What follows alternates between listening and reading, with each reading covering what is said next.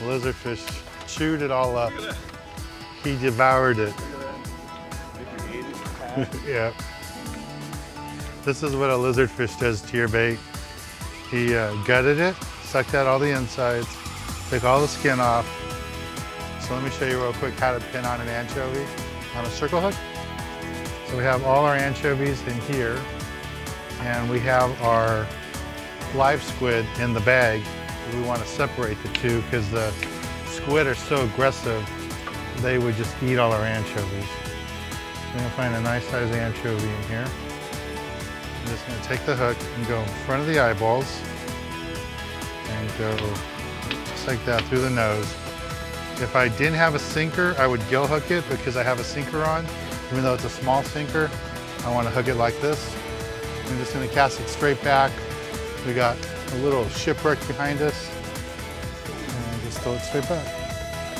A little bit of line out, get rid of the little tangle in there, straighten it out.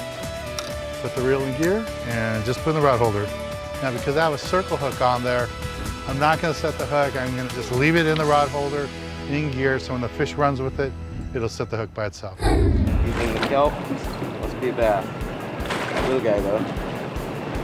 All that kelp's a fish. Somewhere in there. That's a rockfish. Tree fish. Another rockfish. We still haven't got a bass.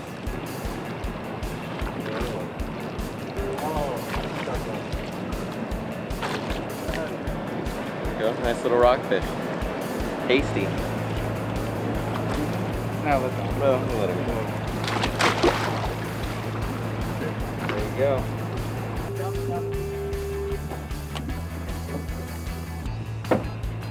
All right, 1-0 Dodgers. Your bait's bigger than that fish. Does that count as a whole fish, Dan? I don't think so. I think we need a ruling on this. Stevie, what do you think? It counts as half a fish. Half fish. You got to ask for a ruling. Yeah, if you have to ask for a ruling, I agree. I agree with Charlie. That is a lizard. Dan, what's the official name for this sucker? Lizardfish. Lizardfish. Good lingcod bait though, right? That's the word. Everything is that thing. They say they're so oily that if you dry them out, you can use them for candles. I don't know if that's true or not. All right, we're gonna keep moving down. We just got a few fish here, a couple lizardfish, a couple rockfish.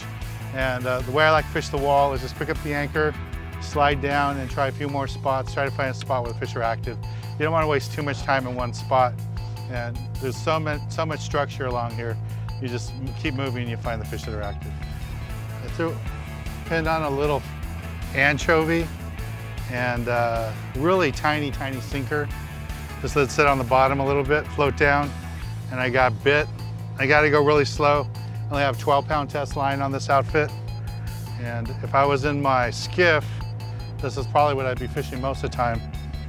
But you never know what to expect here, so this could be a little bit nicer fish. We got a halibut here. There we go. There's a halibut. Might be a legal fish. Just fishing an anchovy on the bottom. That's one of the beauties of fishing the breakwater. You never know what you're gonna catch. And this guy looks like he's a... Definitely legal. I think he's legal, son. 7 inches, I'd say. Got him right here in the corner of the jaw.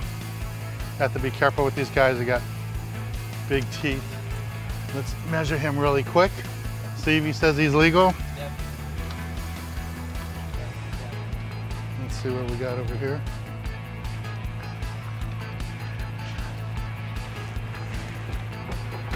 Here's our measurer. Oh yeah, he's way legal.